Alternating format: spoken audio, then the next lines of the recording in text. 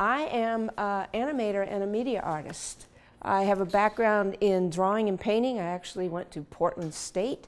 And then through a series of, I don't know, events, whatever, I came to, I think, what was my calling in a night class at the Northwest Film Center. And that was doing animation, experimental animation with Roger Kukas.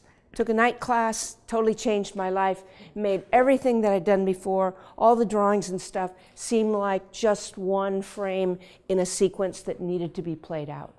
So that's where I come from. I went on after a while of poking around and doing a lot of other things to get my MFA at the School of the Art Institute in Chicago, and that was again in experimental filmmaking. I didn't find that I fit exactly anywhere, but started making short films because I had no technical knowledge and because I thought it'd be interesting to do because no one had done it. Done much of it was draw on film.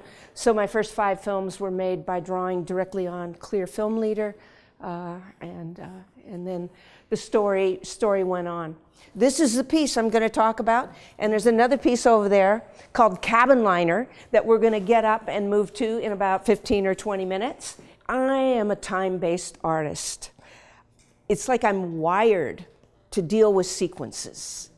And I think that this object is meant to move. It's that idea of orchestrating the temporal and the spatial that ignites my mind. It's the little movies that then get transposed out into multiple screens that kind of sort of lights me up. And I think that that is in some way at the heart of this work too.